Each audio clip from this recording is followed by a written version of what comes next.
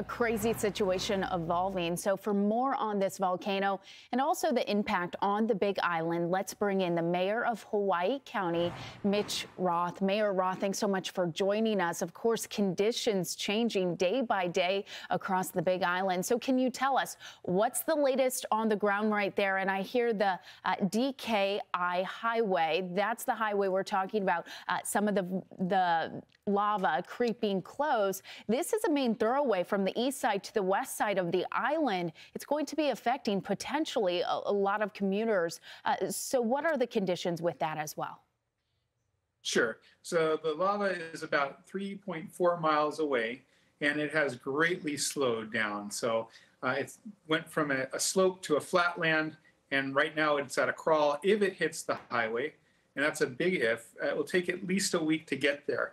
And, you know, while the last eruption was 9 months, the average for the eruptions at Mauna Loa are about 2 to 3 weeks. And so we are just about finishing our first week up.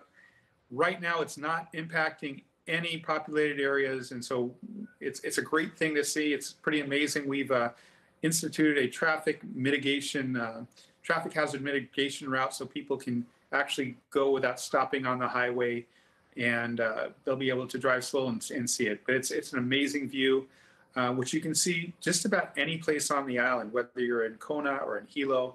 It's pretty amazing. We were at a conference for sustainability, and on the beach you can see two mountains, one with lava, one with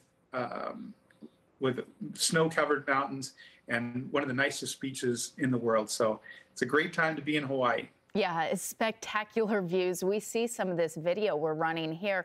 It looks amazing in the video, but I can only imagine being there on the Big Island and actually seeing this yourself. So it's really kind of cool to see. But with this, we have to talk about some of the risks. Of course, this is at the time where Mauna Loa and Kilauea, they are both actually erupting at the same time. I take it this is the first time they have been erupting at the same time in decades. So with all of this lava, all of this eruption around the islands, what is the risk? We talk about volcanic smog. Do you think that's a big risk in the coming days? And if it is, how do residents need to protect themselves? So we call volcanic smog VOG, and we are pretty used to that here on Hawaii Island. Right now, the trade winds are blowing well. The fog is going up into the air, so very little issues right now.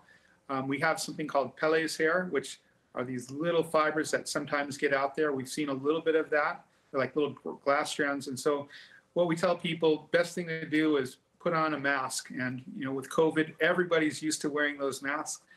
We're just not used to wearing them outside so much. Right. So right now it's safe. The air quality we're getting back from Department of Health is still in green. So it's actually, you know, okay right now. Okay, good to hear. And what do you recommend tourists do? Should they be canceling their trips? Absolutely not. I mean, again, this is one of the most amazing times to be in Hawaii. I think those people are probably who canceled their trips because of this are probably kicking themselves, because the volcano is in a safe place. You know, we have Volcanoes National Park where the other volcano is going off at Kilauea. And, you know, it's safe. People have been viewing that volcano for the last 100 years. Right now, where Mauna Loa is, it's in a very excluded area, but you can see it from all over the island. So great time to be here. You heard it from the mayor of Hawaii County. Don't cancel your trips. If you want to cancel, call me. I'll go to Hawaii for you. Mayor of Hawaii County, Mitch Roth. Mayor Roth, thanks so much for joining us. Katie, I'm sure you would go as well.